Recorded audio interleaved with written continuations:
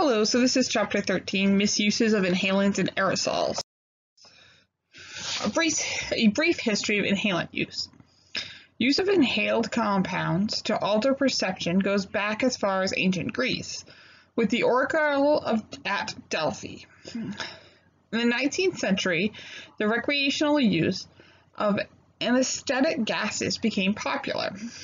And the 20th century saw the development of many products that could be abused through inhalation.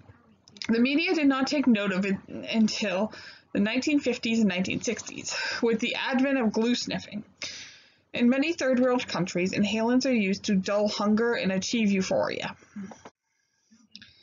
The pharmacology of inhalants. Inhalants are a range of compounds that share a common method of abuse. An inhalant is absorbed through the lungs and passed into the general circulation from there.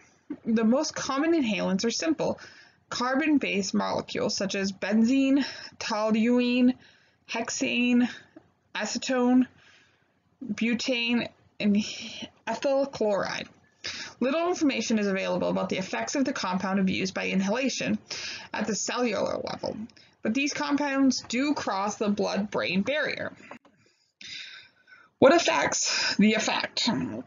The effects of the inhalant being used is dependent on the chemical being used, the intensity of exposure, the body size of the user, the individual's expectations for the effects of the compound, the setting in which the inhalant use takes place, the individual's general state of health.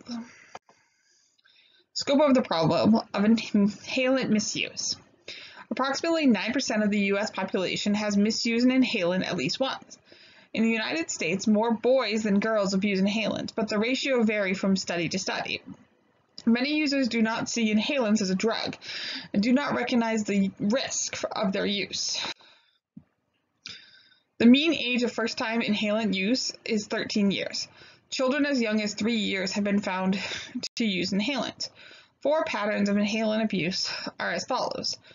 Transient social use, chronic social use, transient isolated use, and chronic isolated use. Are inhalants a gateway drug to further drugs of abuse? 23% of cocaine users had a history of prior inhalant use. People who admit to a history of inhalant abuse were 45 times more likely to engage in the practice of self-injected drug abuse.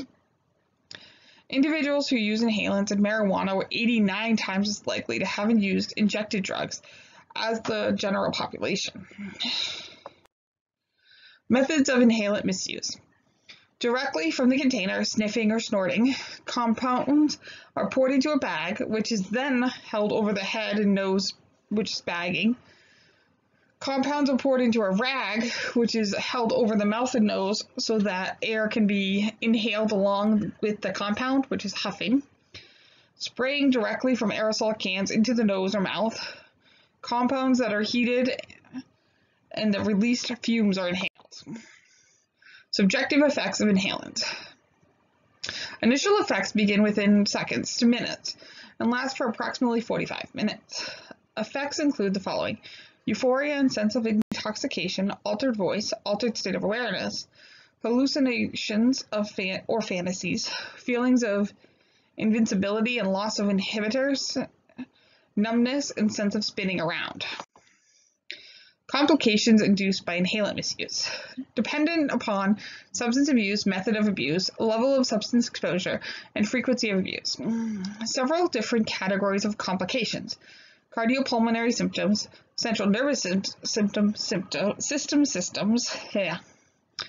psychiatric symptoms, and other complications. Refer to table 13.3 for each list, which I think is a reference to the book. Inhalant misuse and suicide.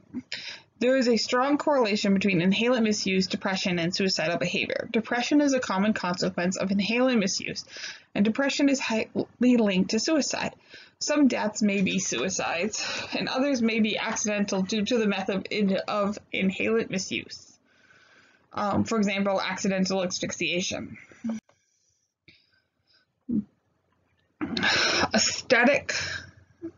Anesthetic misuse. Nitrous oxide blocks glutamine, the main excitatory neurotransmitter from NMDA receptor sites, commonly used in dental and medical offices.